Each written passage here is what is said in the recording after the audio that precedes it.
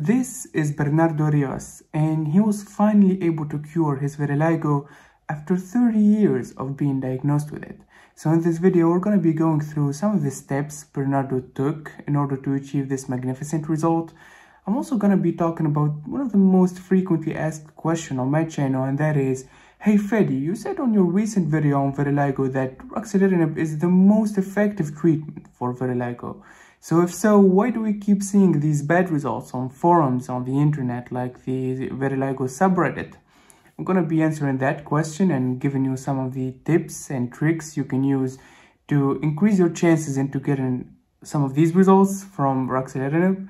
And lastly, I'm going to talk about the price of Ruxolitinib or Opzelura in India and some of the places you can find it in. So if you're not subscribed yet to the channel, please do. Also click on that notification bell to keep yourself updated on any news on vitiligo and future maybe cures for vitiligo.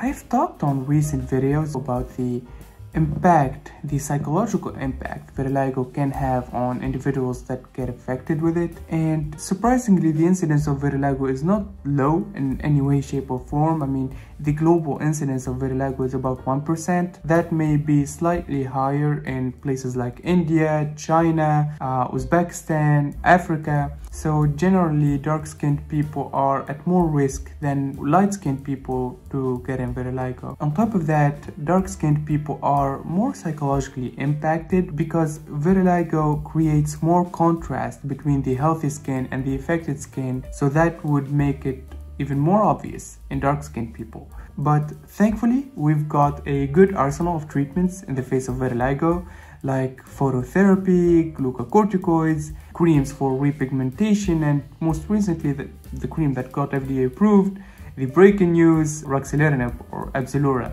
And I made a video discussing Opzelura and the outcomes in the study that led to the FDA approval, but we're gonna get through those results again in this video. But first, we need to go through a little reminder about how vitiligo works in the first place.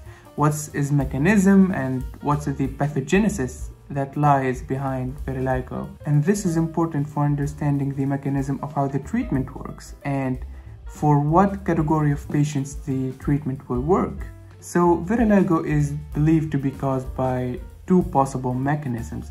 The first is neurotoxicity and the second is autoimmunity.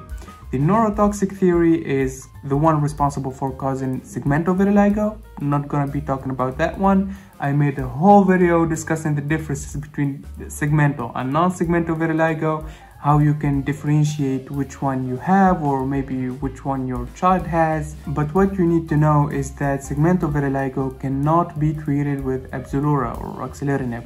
Ruxolitinib is an immunosuppressant cream. It suppresses the immune system and it has nothing to do with the pathogenesis of segmental vitiligo. So it's not efficient in any way, shape or form for people who have segmental vitiligo. Now, non-segmental vitiligo is actually caused by what's known as the autoimmune theory. What's happening is the immune system or the immune cells, the lymphocytes, attack the melanocytes. You probably know, but the melanocytes are the body cells that create melanin. Melanin is what gives our skin its color. I myself have a dark skin, so my melanocytes on my skin create more melanin than what a European person melanocytes will create. So again, what happens is that the T lymphocytes attack melanocytes. That leads to the destruction of those cells, the destruction of melanocytes, and less melanin is created. Therefore, less pigment is appearing on your skin, which creates the appearance of these macules, or also known as white patches or depigmented patches on the skin. I'm not going to be going through the differences of the localization of these patches and the patterns these patches take and the evolution of these patches between non-segmental and segmental vitiligo. I made a whole video about it. Go check it out if you're interested. So if you understood what goes wrong in non-segmental vitiligo, it will be easier for you to understand the mechanism of Ruxolitinib. Ruxolitinib suppresses the immune system. It's what's called as a JAK pathway inhibitor. JAK pathway is just a pathway that our cells use to activate the inflammatory response created by the immune system. What happens is cytokines bind to the extracellular portion of the JAK pathway, and that actually leads to a cascade of events that in the end leads to the expression of the inflammatory genes, which means the creation of inflammatory proteins, which basically means inflammation. You don't really have to understand all of that. You just need to understand that the activation of the JAK pathway leads to inflammation. So if we inhibit the JAK pathway, like in what happens in Ruxolitinib, a JAK pathway inhibitor, we basically inhibit the immune response. And just a glimpse on the efficacy of Ruxolitinib. At week 52 of the study, meaning after 1 year of using Ruxolitinib, 30% of the participants achieved 90% repigmentation in their face, meaning 90% of the vitiligo or depigmented patches on their face disappeared after 1 year of using Ruxolitinib. Again, all of the patients that participated in this study that led to the FDA approval of Ruxolitinib had non-segmental vitiligo. I cannot stress this enough. Ruxolitinib can be used only on non-segmental vitiligo. I've got a lot of questions on my channel, particularly about this topic, and I can't stress it enough. Ruxolitinib only for non-segmental vitiligo because it suppresses the immune system, which has nothing to do with the pathogenesis of segmental vitiligo. So Berardo Rivas, the man I talked about in the beginning of the video, is a 41-year-old man who's been living with vitiligo for over 30 years. In his own words, it was traumatizing growing up with vitiligo. Berardo's story goes back actually to 2020 because he was one of the participants that joined the clinical trial for Opzelura, and he said that he first started to see positive results after 4 months and more noticeable results in 1 year, meaning 52 weeks. And this brings me to the second point that I wanted to emphasize and talk about in this video, and that is, why do we keep seeing these bad results on the internet or the vitiligo subreddit for people using Opzelura? Isn't it so efficacious and effective in reducing the depigmentation? Well, look at this data. At week 24, half of the participants in the study witnessed 50% repigmentation in their face, and at week 52, half of the participants witnessed 75% repigmentation in their face. If this data shows you anything, is that Ruxolitinib efficacy is proportional to the duration of using the cream.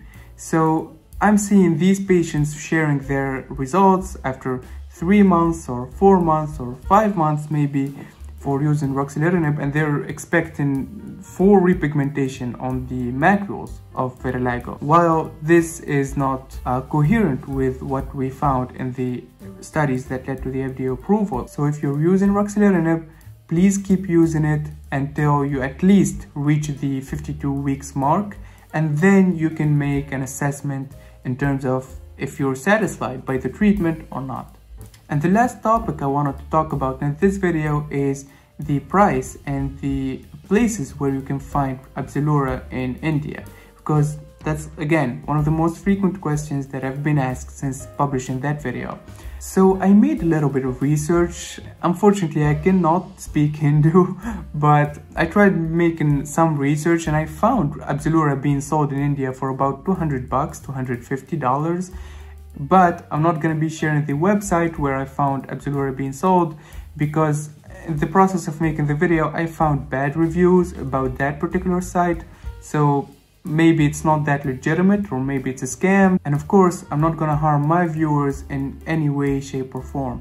So if you're from India and if you're watching the video and maybe know of a place where you can secure Opzelura, or maybe you acquired it in some way, of course, legal way, please share in the comment section so maybe other viewers from India will benefit from your comment.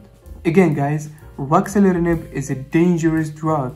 You should only be taking it after consulting with your dermatologist and getting a prescription for it.